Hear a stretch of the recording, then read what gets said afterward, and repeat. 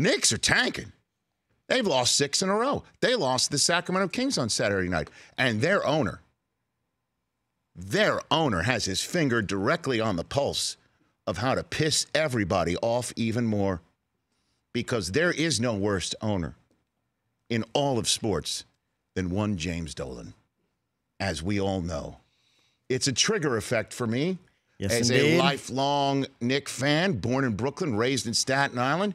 Fell in love with him in the 70s. Just want to go over my bona fides in case you're just joining us for some reason. Fell in love with him in the 70s on the back end of Red Holtzman's tenure. Missed the whole glory years, but grew up in Madison Square Garden. Bernard King, my favorite Knick of all time. Patrick Ewing being drafted by the Knicks. Will never forget. I was in my parents' blue Safari station wagon, hearing the news, I believe, on 1010 Wins. After traffic and weather together. Give them 22 minutes, they'll give you the world. I heard Dave DeBusschere celebrating as the general manager of the Knicks, the ping pong balls. Or the envelope coming out. Frozen envelope coming out. Right. I heard all that. I celebrated. I have lived and died. But I'm done with this team. I was done with this team the minute that Oakley got dragged out of the Garden and Dolan let him rot in jail overnight. Because Oakley had the temerity to speak out against this owner instead of throwing rose petals at his born on third base hitting a triple feet. So this news comes courtesy of TMZ. You will hear a fan telling him to sell the team as he's walking out of the tunnel in Madison Square Garden after the loss. And you'll hear somebody referred to as Kevin at the end. I'll do my best to guess who Kevin is. Roll tape. Sell the team! Anything I should sell the team? You want to not come to any more games? Why? That's rude. It's an opinion. No, it's not an opinion. And you know what? Enjoy watching them on TV. Him, block. Bring him, yeah, him. Hold him for Kevin. Hold him for Kevin. Hold him for Kevin. Hold him for Kevin, says a guy who appears to be security with an earbud in his ear. And we're assuming Kevin is the guy who maybe Dolan was motioning to for radio audience. He was looking at somebody, pointing to the fan, kind of like, take care of this guy. Looking like something out of the film, out of the movies, out of a Scorsese movie. Take care of this guy. Give him to Kevin. Can we get on Harvey Levin to find out if this fan met with Kevin and the fan's good? I'll tell you this. Let me speak on behalf of the fan who met Kevin. Dolan's Kevin. By the way, great fantasy name. Dolan's Kevin. Okay. There's a Kevin Deegan who's been supervisor of security at MSG since October 95. Let me tell you.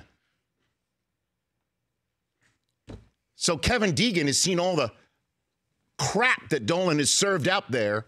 That is the actions of a man, James Dolan, thin-skinned. You're in New York, buddy. That's the definition of an opinion. Sell the team. That's an opinion. Not rude. It might be somewhat untoward for you to have this fall upon your very sensitive ears because everybody else kisses your ass every day. Let me speak on behalf of this fan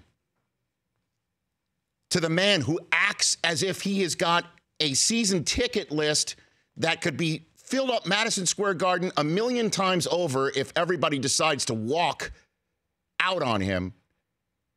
Seems like a guy who has every confidence of the world that you, Knicks fans, are going to keep showing up in his building no matter what garbage he puts out there on the floor. And right now, what's out there on the floor is losing well enough to get maybe the best gift that Knicks fans could get in Zion and get a couple other people to take this man's money this offseason to fill up the 2 max contracts that they've created with the trade of Porzingis. So after trading away the team's best player and most loved player for the hope that other people that will take this man's money, he follows it up. He triples down by telling a fan, enjoy watching it on television, seemingly kicking him out forever. Let me say on behalf of this fan, sell the team, Jim. Sell it. Because you stink at this. You, as the New York phrase would say, stink on ice at this. You're terrible at it. You got no customer service sensibility. You're thin-skinned. You don't act like a New Yorker. Sell the team, Jim. I don't care if I never set foot in that building again, which would break my heart. Can't bring my kids into the place where I grew up loving the sport because I might get thrown out. I might meet Kevin.